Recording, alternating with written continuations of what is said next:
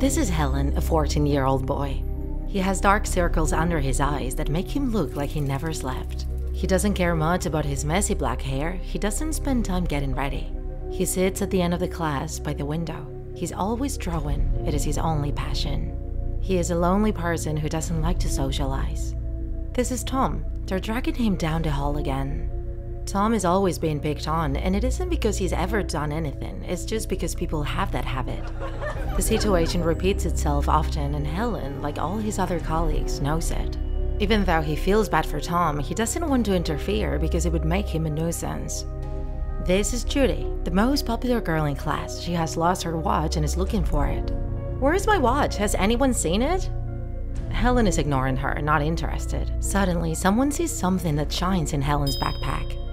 "What is this?" Ben said as he reached into his backpack and pulled out a watch adorned with rhinestones. Helen is very surprised. How the hell did the watch get in his backpack? "Oh, that's my watch," Judy says as she looks at Helen with a strange look. "It wasn't me," Helen says, continuing to draw without lifting his head. "Yeah, sure," Judy says, storming out of class with Ben. The next day, as always, Helen is at his table drawing. There is a strange atmosphere. People whisper things about him. The word thief sounds in the air. He decided not to say anything because no one would believe him. Days go by and Helen continues to be the focus of the class.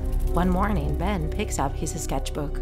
"Always doing these nonsense things," Ben says as he grabs a few pages and tears them to shreds. At that time, Helen is transforming. His drawings are the most precious to him. He gets up and punches Ben out of his hands. Helen isn't strong, so he takes a good beating. His face is all battered. Nobody does anything. When the teacher arrives, everyone is sitting in their place. "But Helen Otis, what happened to you?"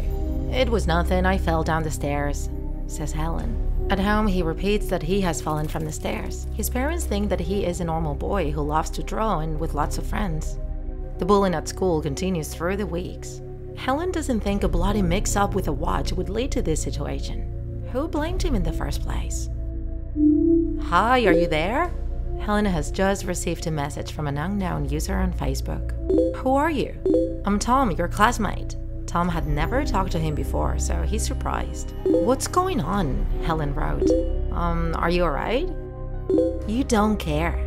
I know you don't feel well. You're in the same situation as me. I really want to help you, but I don't know what to do. I'm sorry." After that, Tom and Helen continue to talk. Helen likes to have someone to share his things with. He even jokes around using the smiley face emoji. It's the first time Helen has a friend. "Come meet me on the roof after the first hour is over. We need to talk. Don't ask." Following his instructions, Helen goes with Tom to the roof. "Hey Tom, what's happening?" I have to tell you something important. Do you remember the incident of the stolen watch?" How was he going to forget? That was the beginning of his suffering. Helen nods. "I was the culprit." Tom looks down. "What?" Helen was surprised. "I stole Judy's watch and I blamed you. Why did you do that?" "I wanted to create a new victim. My life is much better now that everyone bothers you." Tom smiled. Helen can't believe what's happening, grabs Tom by the collar of his shirt and gives him a little push, causing him to end up near the edge. Tom slips and falls tragically. Helen tries to help him, but he doesn't have the strength. "So sorry." The police arrive. They're questioning Helen. He's in shock and can barely speak. Everyone thinks that Tom killed himself. After all, he's a sad boy that everyone messed with. Helen is crying in his room. He feels guilty. Suddenly, a thought crossed his mind. "It's not my fault Tom died. He deserved to die." This makes him feel so much better. Helen smiles creepily. Tom has had his punishment. I guess it's about time the others had theirs, huh? His crying turns into a smile covered by darkness and a thirst for revenge. It's Halloween and there is a party the next day. Of course, Helen is not invited. Judy and Maggie, the second most popular girl in the class, live together in a residence and are preparing the costumes for the party, each in their room while chatting. "Who's coming to the party? I'm so excited." "Most of her class will be there. I sent many messages to Ben and they came out as read, but he never answers me. What will happen to him?" "Oh, he's probably busy." "Something weird is going on.